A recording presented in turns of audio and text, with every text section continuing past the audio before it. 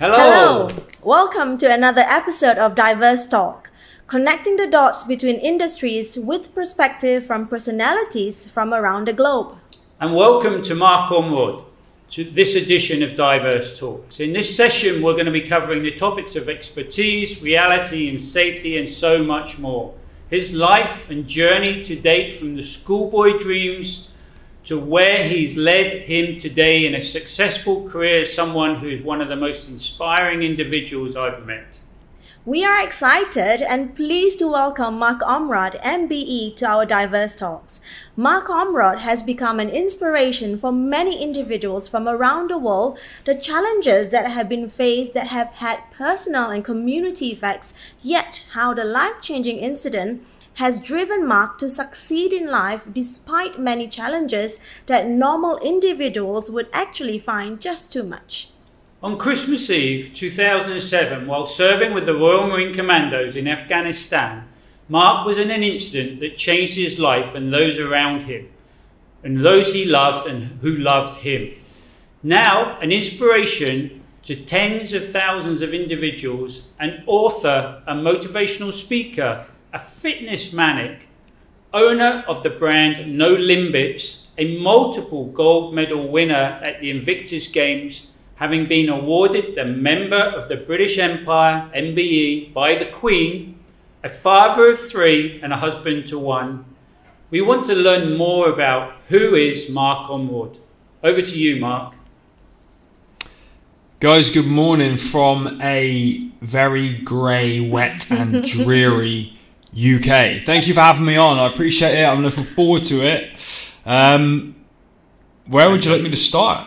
Yeah, fantastic. It's great to have you here, Mark, to join us. You're top of my list, and as you know, so despite your global success and the inspiration to thousands, as I mentioned, and the story that has led you to your life path and to where you are now, many will still not have heard. And the idea of this is to share that story so you can inspire more and reach out more. So on that basis, I'd really like to invite you to say a short 500-word essay. Describe Mark Ormrod, what happened leading up to the event on Christmas Eve 2007. So the event itself, in the very shortest possible explanation, I was 3.5 months into a tour of Afghanistan, conducting multiple missions, bringing aid and security to the civilians that worked in the area, whilst also fighting off the enemy to try and bring some peace to the region. We were doing it very successfully. We had been out doing what we call dominating the ground, taking the fight to the enemy for those 3.5 months. And then on Christmas Eve 2007, whilst just out on a routine foot patrol, tragedy struck. And on the way back into the camp that we were working out of, Forward Operating Base Robinson, I stood on and detonated an improvised explosive device, which resulted in me losing both of my legs above the knee and my dominant right arm above the elbow. That's the quick version. Yeah, very, very quick, and there's much more leading into that. So let's step back a little bit in the sense that was a life-changing incident. But what led you to be, before that, a little bit about your schoolboy dream of being a Royal Marine Commando, and then I know there's a bit of story there, so just share a little bit of that, and then we'll expand a little bit on the actual incident as well. It's really funny, actually, because I now have my eldest daughter is just about to turn 16. She's just done her mock exams, and this is pretty much where my story started. You know, I was 15.5 years old. I had my final exams on the horizon to finish compulsory education. And I just had this kind of epiphany that when those exams were over, I had to either go on to further education or to join the big bad world and get a job. So I kind of spent a few weeks trying to figure out what it was I wanted to do. You know, there was help on hand and all that. We weren't really connected online like we are now back then. So it was very much knocking on doors and asking questions and trying to figure things out for myself. But after a lot of soul searching and speaking to people, I decided that I wanted a career in the military. And after finding out I had an uncle who had served 22 years and left as a captain in the Royal Marines, I decided that that's the route I wanted to go down. And after more research, after speaking to the careers office, to the recruiting sergeant, reading the brochures and the pamphlets, watching the VHS cassettes, because DVDs weren't a thing back then, it just, really affirmed for me that that was the path that I wanted to go down. Everything about it just seemed to connect with me and my personality and what I wanted to be and what I was about. So I set out on a career in the Royal Marines when I was 16. I applied when I was 16, was fortunate enough to be accepted and to start my training when I was 17. And then I was very fortunate whilst going through training in that I never sustained any injuries, and every 2 weeks going through that 32-week process, I managed to make the grade, pass the tests, and get through that entire process in one hit. So I had, from 15 and a half of having this dream of joining, applying at 16, starting training at 17. By the time I had turned 18, I had gone through what is arguably the longest and hardest regular forces military training in the world, and had a green beret on my head. I had this symbol of an elite soldier, and I was very young and ego-driven and adrenaline-fueled, ready to take on the world and spend what I thought was going to be 22 plus years traveling the world and living as a Royal Marines Commando. Yeah, that's fantastic. That for me, that's an inspiration to the young kids of today as well. I know they're very much different in mindset, but what you did there from a schoolboy, you've targeted your dream, as I would call it, and you followed that through to the end. So some of the traits you learned during the training of to be a Royal Marine Commando, how is that carried forward into the business, the life of once you got your green beret? What did you do then? Okay, I'll go back a little bit. I started my training in February 2001, and back then it was 30 weeks. I think it's now 36 weeks. But I got through, like I said, in one hit, which brought us to October 2001, which was 4 weeks after the whole world witnessed the tragedies of 9/11. So we knew straight away, before we'd even finished our training, that once we did, we were going to be getting sent somewhere in the world to do this job that we just spent the last 30 plus weeks training to do, which as an 18-year-old was very exciting. You're young, you're stupid, you're naive, you think you're invincible.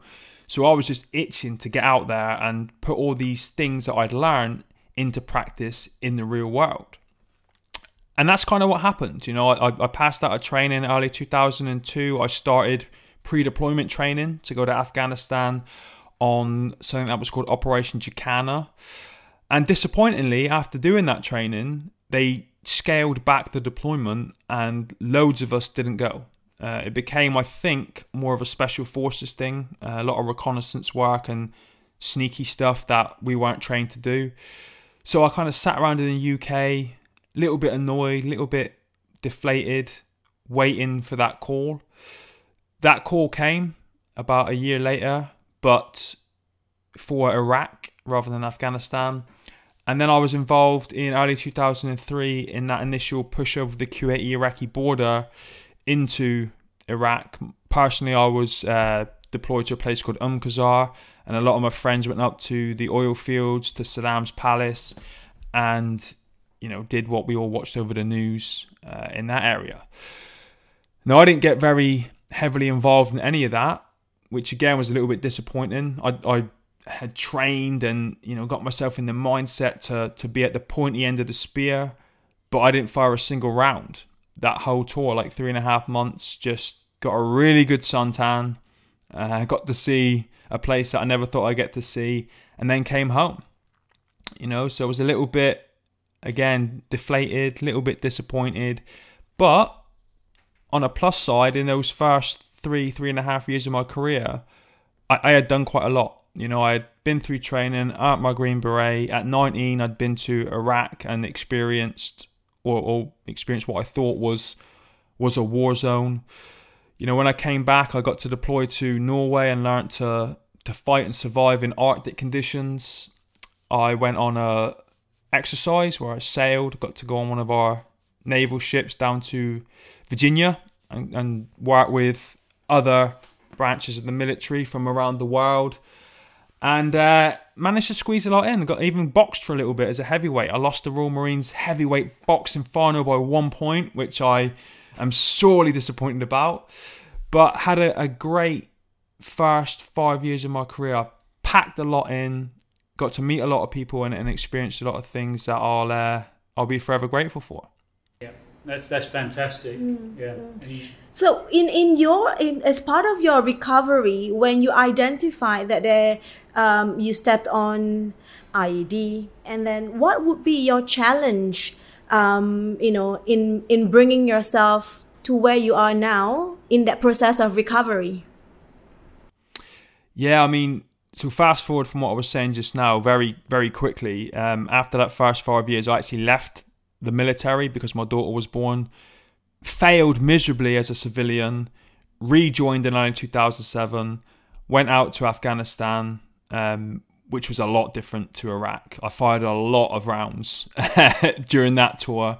But yeah, then tragically on Christmas Eve, stood on the improvised explosive device, lost 3 limbs, was brought back from the dead, and then had to start that recovery process. And in answer to your question, the most difficult thing for me, which I knew then and looking back still was the most difficult thing, was that I was actually the first triple amputee from the conflict. And if this information is right from what I was told, the first surviving triple amputee since the First World War. So my difficulty was that no one had trodden this path before, and I had no one I could go to as a mentor. So I had to figure it all out myself. And, you know, I knew I needed a mentor from the beginning. I knew if I wanted to succeed as quickly and as easily as possible, I just had to find someone who had been there, done it, got the t-shirt, and then get them to tell me how they did it. But my biggest challenge was that didn't exist in the UK. And myself and my entire team were going to have to figure everything out from scratch and just face all these challenges in what was already going to be a difficult journey, but just try and face all these challenges as they come and figure them out as we went. I mean, this is a challenge question here. If that's something like you just described is quite uncomprehendable to so many people. But you're in this position, triple amputee, first, no real medical support available in that sense, first time. It was learning, right? So you had to reach out. But at any point of time, was there anything you said, what the heck, I just don't want to do it anymore, and have that mindset of stop? Or was your commando training, your spirit of the commando training, was that the driving factor to keep you going? I'm not going to lie, pretty much every day was like, I can't do this, I want to quit, you know, especially in those early days when it is so overwhelming. You know, I was 24 years old, so it was so overwhelming trying to look at my life, look at my future, figure this out, and blaze the trail as I went, because like I said, no one had ever done this before with the level of injury that I had. So it was frustrating, it was overwhelming, it was hard. But the commando training that you talked about is what I attribute to 90% of the success that I had. It was that commando mindset, you know, courage, determination, unselfishness, cheerfulness in the face of adversity, knowing what I was capable of from going through that training as a 17-year-old, which, you know, I know you know, Darren, hundreds and thousands of people fail this year on year on year. People don't make the grade. We started with 62 people when I started my training back in 2001, and 16 of us passed. You know, the attrition rate's crazy, but I learned a lot about myself during that training. I learned what I was capable of. I learned the right kind of mindset, and I learned that, you know, when things do get tough, that little voice in your head that says you need to stop, you need to quit, when that start speaking to you, you know, your body's only probably 45 to 50% along that road to failing. You know, it's your mind you've got to overcome. And so I applied all those lessons from training to my rehab, and that's exactly how I looked at it. Yeah, and I think as well, you know, it's a mind, like you said, it's a mindset, but it's also a subconscious mindset, because during the training, it's like embedded in what you do. It's embedded in your ethos, in your heart, your passion, everything what you do. So then you brought it to more of a conscious mindset, because you are in this position, you are in this tragic position, and that's what drove you through to where you are today, and I'm sure it still does. Yeah. And do you know what I did as well? Is I made it about more than me. So I thought there were times, obviously, when I'm focusing on just me, you know, and I'm feeling a little bit sorry for myself, and I've got to do this, and this is my goal. But I remember specifically about 4 weeks into my recovery when I was laying in a hospital bed. And I don't know what brought me to think of this, but the Royal Marines at the time, I believe, were 346 years old, potentially. It was coming up to the 350th birthday. And I remember lying in bed with not much else to do, thinking, you know, I've never heard of anybody that served in the Royal Marines through, you know, anything that's on the internet, anything I read in a book, anything I had been told going through training or by the Royal Marines. I'd never heard of anybody who had quit and was famous for letting the team down and, you know, not living up to those standards and the morals and the mindset of a Royal Marine. And I remember thinking, I am not going to be that guy. I'm not going to be the guy that gets remembered for facing adversity and going, you know what, I can't do this. You know, it's great to have a green beret on my head, but it's just a bit of cloth, and I don't live that mindset. And that drove me on. You know, I thought I do live that mindset. That is me. I represent more than just me. I represent 350 plus years of elite Royal Marines history, and I'm not going to let the side down. And that really drove me on when I got up in the mornings and I had to put my prosthetic legs on, and my groin was cut, my back was sore, my legs were blistered, and I had no energy, no motivation, no enthusiasm. You know, that was one of the big driving factors for me. It's very interesting. And I mean, for me, cheerfulness in the face of adversity is the one that carries me through, in the sense of so many things, because it's probably the hardest to do as well. Yeah, that's true. Tell us about the Invictus games. So, this is...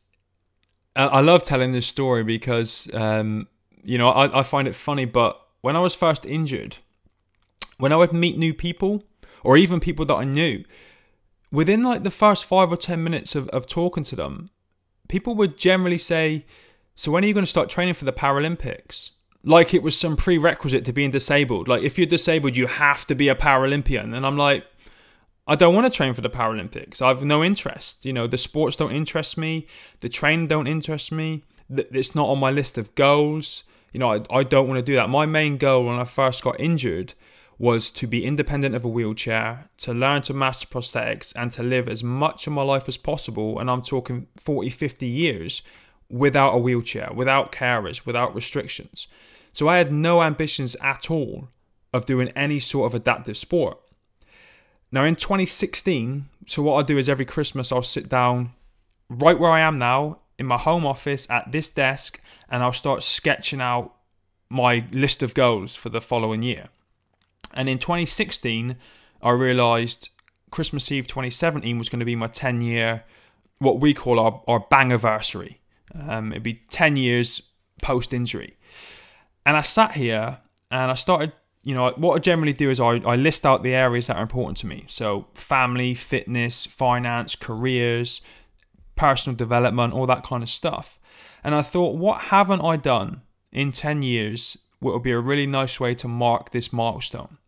And I literally, right where I am now, sat on this chair, closed my eyes, and I started thinking. And this image of like a jigsaw puzzle came into my mind. And I, you know, had these pieces, which, what I just said, you know, finance, family, fitness, health, and all that. And it was like the centerpiece was missing. So I sat here for about 15 minutes just thinking, what is missing? What haven't I done? And then it hit me, you know, sport, adaptive sport. I haven't done any of that, so maybe I'll give that a go. Now, the Invictus Games was 2 years old at this point. And I had seen a lot of my friends, a lot of the guys and girls that I went through rehab with, who did focus on sport, go out there, win medals, which was great to see. But what impressed me more was where I'd seen them in rehab, you know, sometimes down, depressed, lost, no sense of purpose and no direction. I saw them change in that regards, and it, you know, it lit a fire under them and it gave them something to aim for and a focus.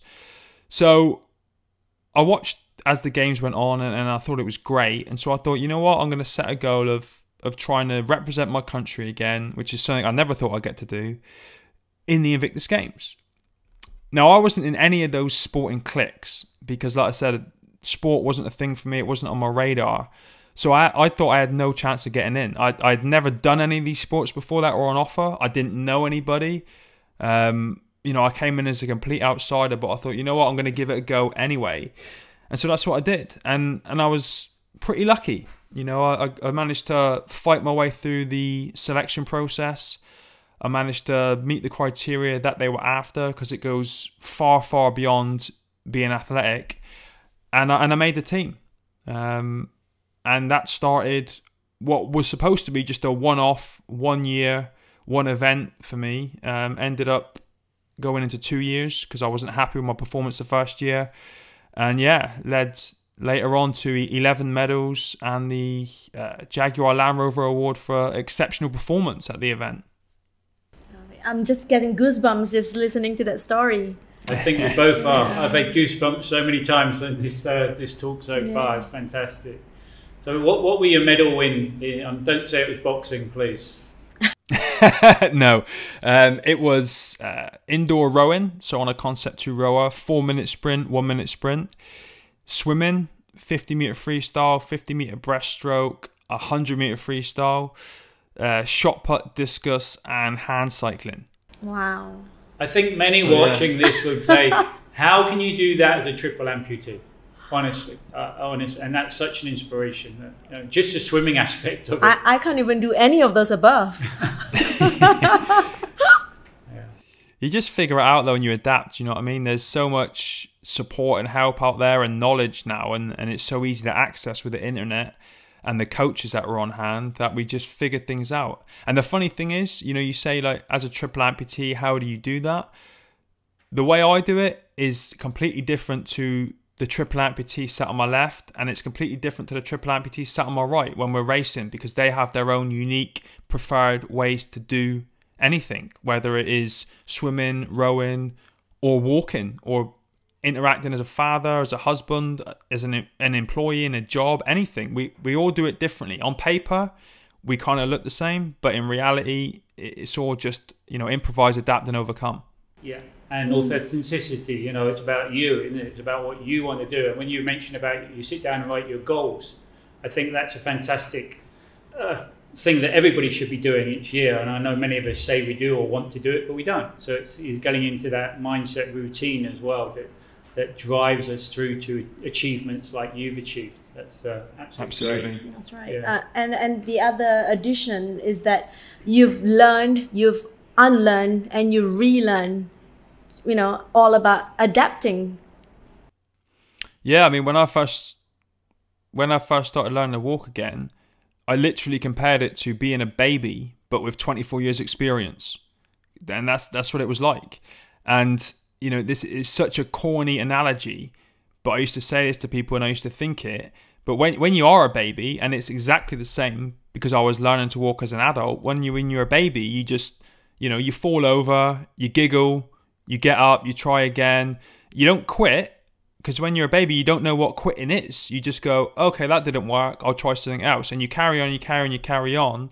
And then a couple of days, maybe weeks or months later, you're tearing across the living room and your parents are running after you, stopping you, grabbing stuff.